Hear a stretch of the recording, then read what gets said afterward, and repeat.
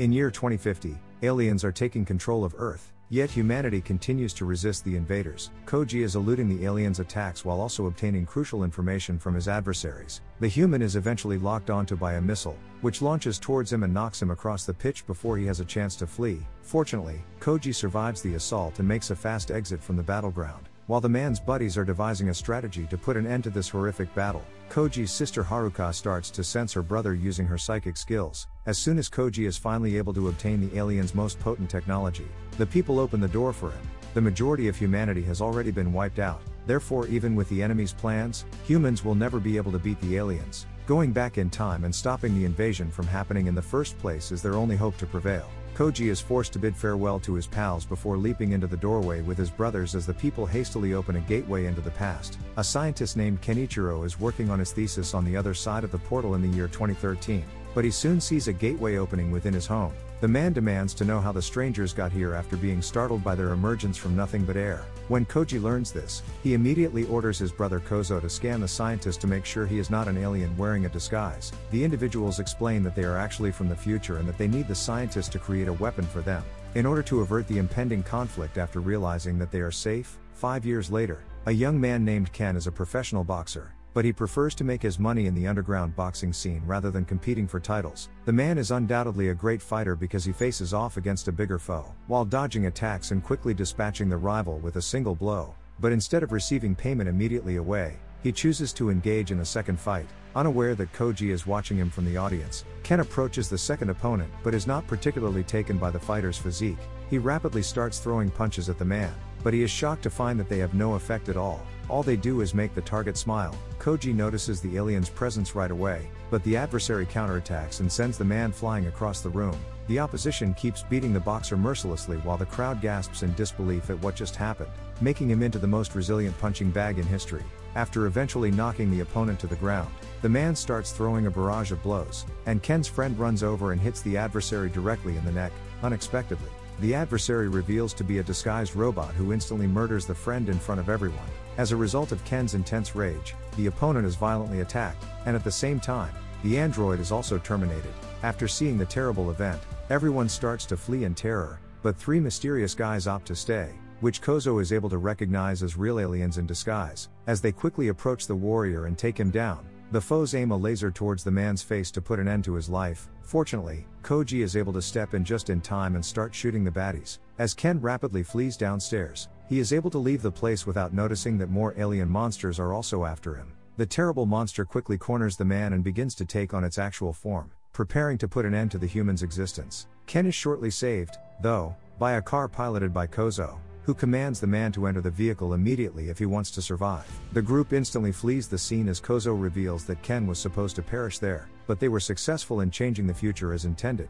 They are unaware that their car is being followed, and a second android tries to find out what happened while transferring the info to an unknown monster. It turns out that the alien is the brains behind the entire scheme and belongs to the Kilgis race. The alien has created a sizable army of clones inside its base to conquer the planet, and it has also constructed a massive robot to exterminate the human race. The team swiftly goes inside the building and informs Ken that they are genuinely from the future, at the same time that the people have arrived at the hideout.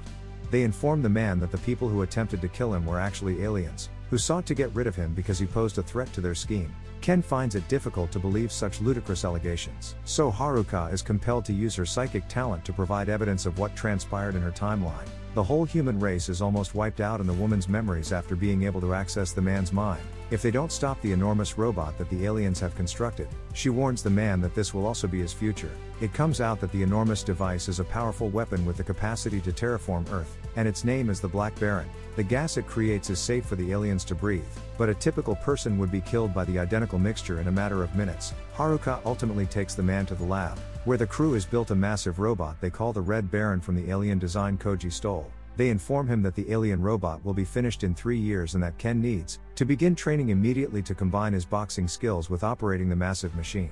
They suddenly become aware of the alarms sounding and recognize that the aliens have already located their hiding before they can conclude their chat. As soon as the Red Baron is discovered to be underground, the enemy's cyborg starts to use a massive laser that blasts out a potent beam to destroy the robot by piercing the floor. When Koji realizes they are in danger, He promptly puts on his armor to fight the foes, and the doctor starts refueling the Red Baron so they can flee. Koji ultimately reaches it to the surface and fires at the adversaries, but the cyborg swiftly has the upper hand and starts attacking the man. The human makes a valiant effort to fight back, but his armor is no match for the adversary's power, causing him to be thrown into the wall. As a result, the alien cyborg is able to draw his gun and shoot the man in the chest while inflicting severe pain on Koji.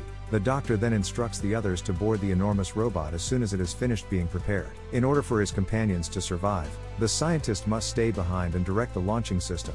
The opening on the roof will soon start to open, while the others have already boarded the enormous robot, and Ken will shortly begin operating it for the first time. The Red Baron ultimately starts to levitate into the air as it passes through the building's roof. When Koji notices that the robot is about to go, he frantically sprints in their direction while still manages to latch onto it just in time. The robot's cloaking device causes them to entirely disappear from the enemy's radar. As the individuals rocket into the atmosphere and vanish into the sky, the humans ultimately reach a thick forest, where they hide the robot among the trees. But Ken has no idea how to halt the alien invasion. Fortunately, Dr. Kenichiro has created an AI version of himself inside the Red Baron's interface, who can assist in instructing the guy on how to control the enormous robot. To their astonishment, the computer advises that they should head to the moon first, as its gravity allows for more effective training while also hiding their whereabouts. The Red Baron is once again lifting off into the sky as the people hastily hurry outside to investigate after sensing a tremor within the structure. The enemy has also seized the doctor, according to the alien cyborg, who has crossed over and gone back to his headquarters. Even worse, the aliens stole the future's blueprint as well, which aided them in completing the construction of the enormous robot much faster than anticipated. The adversaries can now start mobilizing the Black Baron and preparing for the invasion in order to swiftly exterminate the human race. The aliens are unaware that Ken has been continuously practicing inside his enormous robot, while adapting his combat instincts to the enormous machine. Tokyo residents soon start to notice something quite weird as two enormous metal objects move over the river. Kozo and his brother were both made aware of the bizarre sighting at the same time that it immediately made it onto the news. As a result, Koji realizes that the future must have altered once more, leaving him with no other option except to take on the Black Baron alone. Fortunately, his brother was able to construct him a new suit that will give him even more powers than previously. The tragic news from Earth has also reached Ken at the same time, and this has caused him to decide that he must return to the planet right away. The Black Baron quickly starts destroying the land's infrastructure as it surfaced like a massive kaiju, terrifying everyone in the metropolis. The fighter jets launch a barrage of missiles at the enemy, forcing the military to act quickly. The gigantic robot sends out its laser and destroys the planes like nothing more than insects, rendering the attacks completely ineffective. Eventually, the Black Baron starts firing its rocket booster, lifting itself into the air and flying straight for the city streets. The enormous machine starts to maneuver towards the metropolis, doing great harm and obliterating everything in its path. Fortunately, Koji and his upgraded armor are able to climb onto the nearby structure. The man immediately leaps into the air, landing on the adversary while attempting to harm the robot as much as possible. Koji struggles valiantly to hold on, but the robot pushes him into a building, sending him tumbling to the ground. This prompts the Black Baron to strike back. Numerous missiles are fired in the direction of the adversary before the enormous machine can murder the human, making it clear that the Red Baron has arrived at last to prevent the extinction of humanity. The Red Baron is getting ready to fight like a boxer, so Ken seizes the opportunity and fires a barrage of further bombs at the alien robot while also generating enormous explosions on the foe's body. The alien cyborg confronts Koji at the same time, but unlike the previous encounter, this time the man is ready for his foe. The two charge at one another and start trading blows violently, but Koji manages to gain the upper hand and send his foe flying across the pitch. This prompts the robot to pull out his gun and fire repeatedly at the human, but Koji is able to avoid the shots and amputate the foe's arm. While firing a barrage of bullets at the foe, the man rapidly kicks the opponent away, fully destroying the cyborg in the process. While doing so, the enormous robots keep fighting each other and setting off tremors with each blow. The Red Baron, however, demonstrates Ken's superior reflexes by dodging the enemy's blows while unleashing a crushing punch that knocks the adversary to the ground. The Red Baron takes a chance and keeps attacking the alien's robot, but things rapidly turn around as the opponent starts to activate its shield and deflects the strikes. As a result, Ken is forced to launch the missiles again, but the bombs are no longer functional. The adversary keeps pushing the Red Baron back while totally neutralizing all of the robot's strikes with their protection.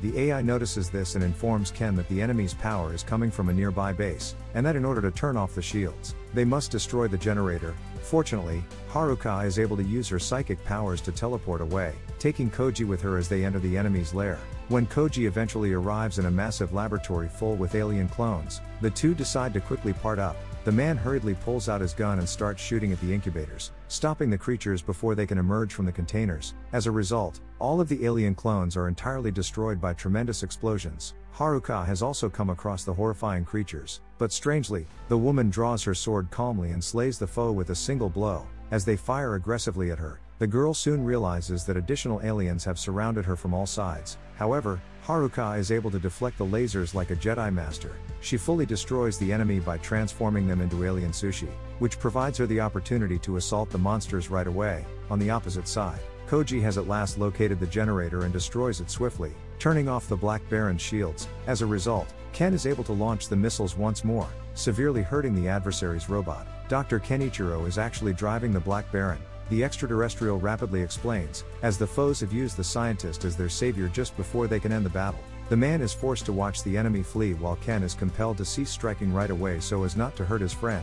In the meantime, Koji finally locates the alien's brain and attempts to destroy the thing right away, only to discover that it is a hologram. They begin to wonder about the enemy's genuine whereabouts because this indicates that the extraterrestrial was never inside the base. Fortunately, Haruka manages to uncover the truth when she locates Dr. Kenichiro within the enemy base, leading Kozo to conclude that the person controlling the robot must be a fake. Soon after, the Black Baron starts to change as it prepares to terraform the Earth. While Kozo informs Ken that the doctor was never inside the enemy's robot, the man immediately powers up the Red Baron and launches it directly towards the enemies after realizing that he has been duped. When Ken finally makes it up to the alien robot, he starts to charge up massive quantities of energy before releasing it all at once upon the Black Baron.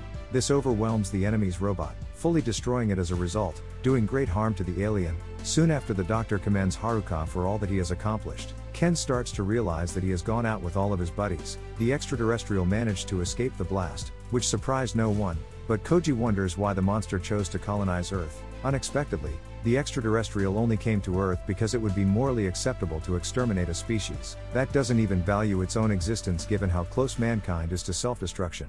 Koji quickly kills the alien after hearing the creature's final remarks and declares that humanity must decide what will happen to them in the future. Eventually, everyone congregates on the Red Baron to watch the sunset and make a promise to defend the world from any potential threats. The end. If you like this story, please subscribe to the channel and like it to motivate me to bring you more stories like this.